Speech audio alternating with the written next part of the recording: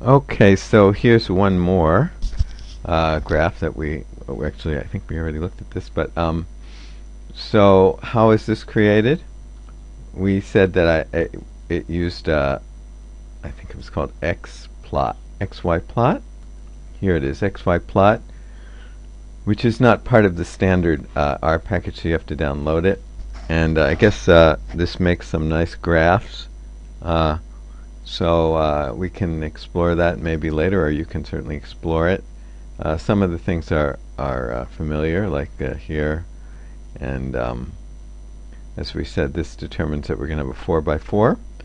So you might want to make this kind of plot and be able to show it to management.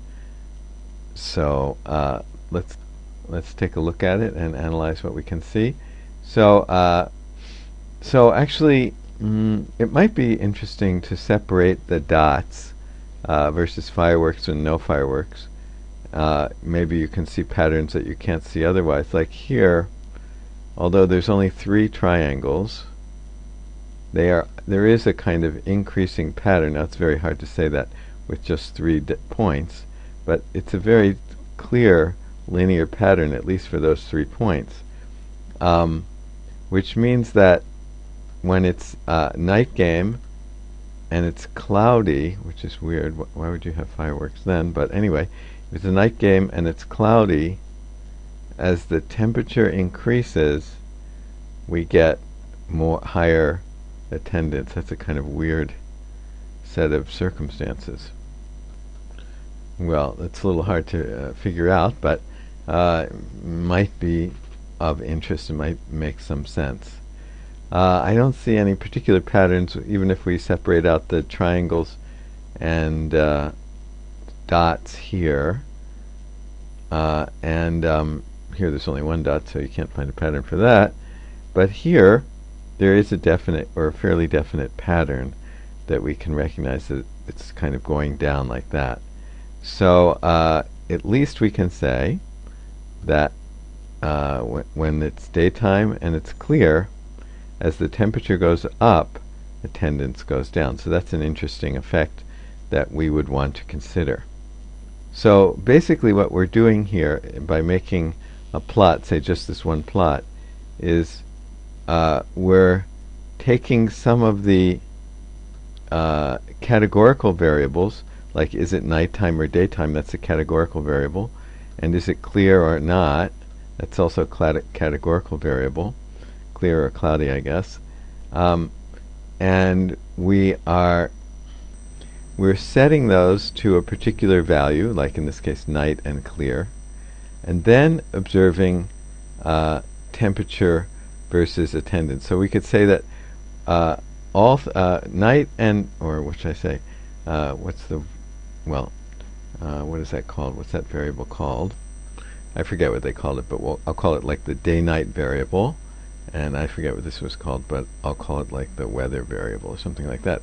So for the when the when the day-night variable is set to night and the weather variable is set to clear, then we get this picture. Or maybe we might say when the day-night variable is set to day and clear is set, the weather is set to clear, then we can see a pattern, a relationship, a clear relationship between temperature and attendance.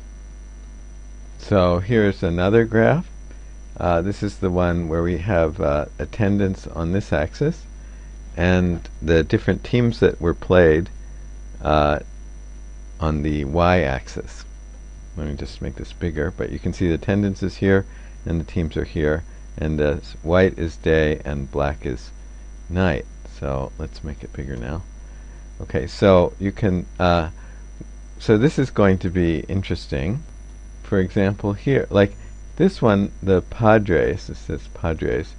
The Padres, there was kind of quite a bit of spread in the attendance. And also I'd say, say for here, there was quite a bit of spread. And here there's quite a bit of spread. But if we go to the Nationals, here we see that for some reason the Nationals get high attendance. So we can conclude that when the Dodgers are playing the Nationals, attendance is going to be relatively high. And the same thing with the Angels down here. Now, I'm not much of a baseball fan, so I don't know why this would be, but someone who is a baseball fan would probably know that. And also the White Sox up here are also fairly high.